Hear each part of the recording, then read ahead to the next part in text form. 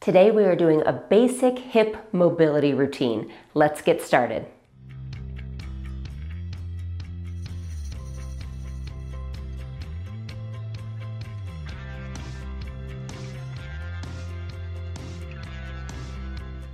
Today we are doing a hip mobility routine. So I'm going to tell you really quick what that means.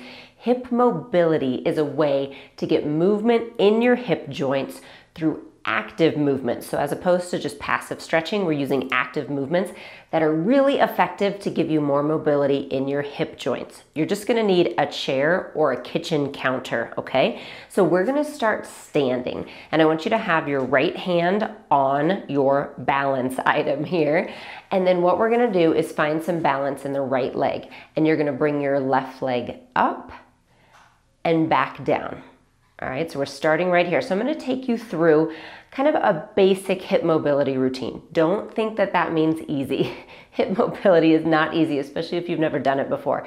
But it can have so many benefits for hip joint, for our back. Actually, those hip muscles attach up near our back and onto our back bones, and so it can really help with back pain and affect that as well. So these are really important exercises that you can add in every day to your routine.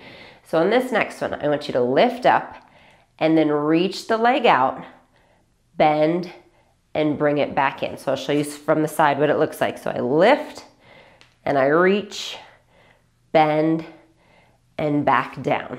All right, so we're getting some mobility, some movement in the joint, while we're actually working that hip flexor as well. So again, really effective way to get motion in the joint instead of just stretching through the muscle.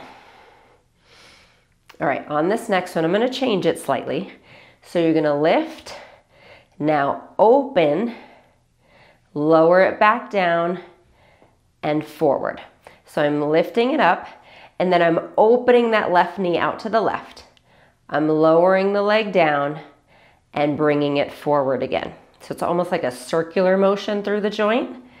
And one of the keys is you want to keep yourself square forward, meaning I don't want this happening. Like I don't want you to have to turn your body to get the leg open, because that's not hip mobility. That's just moving your torso to get the leg open. We're really trying to find motion just in the hip.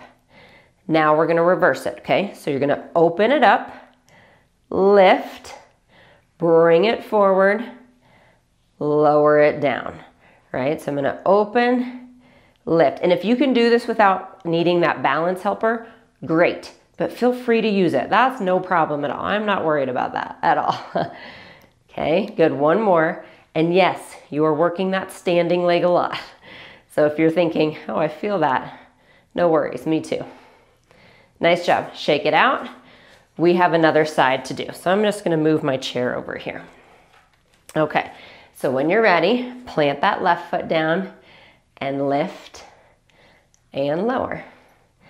Also, watch your posture when you lift the leg. So when the leg lifts, I don't want you bending or hunching forward like that. You're trying to really get as much mobility or motion in that hip joint as you can without the other stuff moving around. So without having to use your back or that rotation that we talked about to help. All right, on this one, lift, reach it out, bend, and lower. And if it's not easy for you, I'm right there with you. Okay, this is something I work on consistently, and it has helped my SI joint pain, my hip pain a lot. Like I was one of those people that doing squats, I would always feel my hip flexors. This has helped. Okay, so on this one, lift, keep it bent, open to the right, lower it down, and then bring it forward again. So we lift it up. Open, lower, and knee forward. Nice job. Okay, let's reverse directions. So I'm going to open it, lift. Again, try not to hike your hip or lean to the side. Bring the knee forward and down. And this is kind of a great routine to get in the habit of doing when you're waiting for your coffee in the morning, when you're standing at the kitchen counter, when you're standing at the bathroom counter. This is a really nice kind of routine to go through. Nice job. Okay, walk it out. We're gonna come down onto the floor, okay? So come on down, however you want to get there is completely fine. And we're gonna sit leaning back, okay? So I have my legs in front of me and your arms are back and you're leaning back. You can do this seated, maybe in bed or something like that, but I do want you leaning back. I don't want you straight up. That's gonna be a little too hard, okay? So you're leaning back. And what we're gonna do is bring the right knee out to the right and bring it back up. And then the left knee out to the left and bring it back up. So you can kind of feel, again, this is more active. We're using the muscles to help. One more like this. This is our little warm up here. Now, separate your legs a little bit more. You're gonna need more room. Bring the right knee out to the right. Bring it back up. Then bring it in, let it drop in. So that's the room we needed. And back up. So we're gonna do a few just staying on the right leg. Now here again, you're trying not to let everything else move. I don't want this happening, okay? I don't want your whole body and the other leg moving around. We're trying to keep it isolated in that leg. Okay, and then we can go ahead and go to the other side. So I'm gonna take my left knee out to the left, bring it up, and then let it drop in and bring it back up. And sometimes we can surprise ourselves with, you know, the difference from one leg to the other, the amount of rotation we have, maybe internal and external versus the other direction. Don't put too much thought on that right now. Just notice it. Say, oh gosh, that leg was a lot easier than this one. Huh, how about that? No judgment, no worries. Most of us are different from side to side, okay? That's just something for you to note. It's not something for you to hang on to or worry about.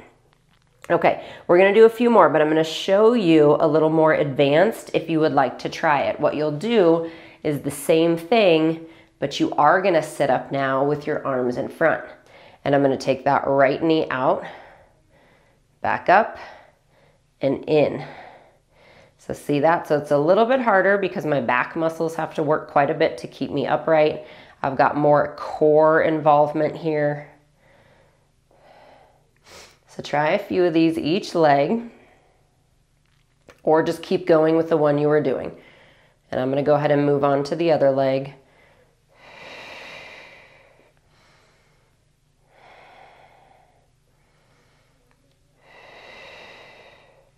Good, one more. Nice job. All right, bring your arms back down. We're gonna go to one more, and I want you to have that chair close again because you're gonna decide if you wanna do the chair or the ground. So I'm gonna show you the option on the ground. On the ground for this one, what happens is we have the right foot back and the left foot forward, okay? And what happens is you're gonna come forward for like a hip flexor stretch, and then you're gonna come up, lean back to straighten the left leg out and forward, okay? And then arms will come in front. So this becomes an active stretch because we're not just hanging out, folding over the leg, we're moving through it and using those leg muscles to help us. Now, that's option one. Like I said, if you don't like to be on your knee, so continue there, or, this is why I have the chair, if you don't like to be on your knee, I just want you to put your left foot up on a chair or a stool and do the same thing. You lean forward, up, back. Okay, so I'm coming forward, bending, really compressing the left hip. Like come forward as much as you can. Squeeze through that left hip. Then use the left heel to push up, straighten the left leg, and hinge over the hamstring.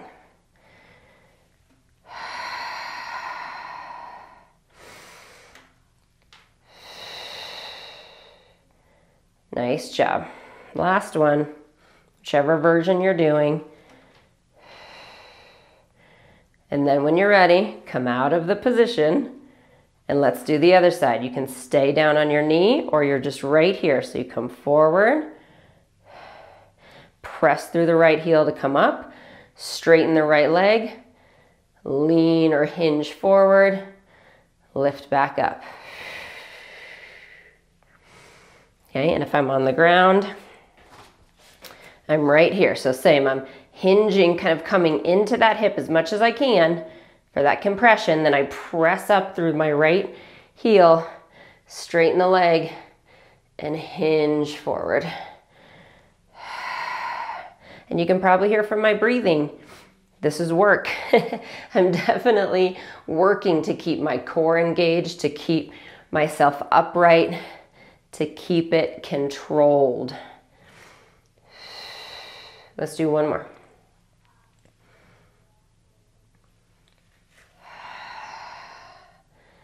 Nice job. Bring the knees down and let's just find like a gentle forward fold standing. You can just reach on the kitchen counter and stretch it back, or if you're down, you can stretch it back here.